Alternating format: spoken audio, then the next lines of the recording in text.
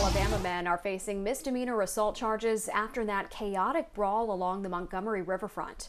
Police confirmed the confrontation on Saturday began when a dock worker attempted to move a private pontoon boat that was blocking part of the dock reserved for the Harriet II vessel. At a news conference today, officials announced third-degree assault charges against Richard Roberts, Alan Todd, and Zachary Shipman, adding that at least one of the men is already in custody and the other two were expected to turn themselves into police today. 13 individuals were detained and brought to police headquarters for questioning and interviews.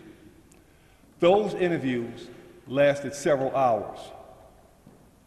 At that time, all parties involved were released pending further investigation. Officials said more charges are expected stemming from that brawl, but that the situation did not constitute as a hate crime.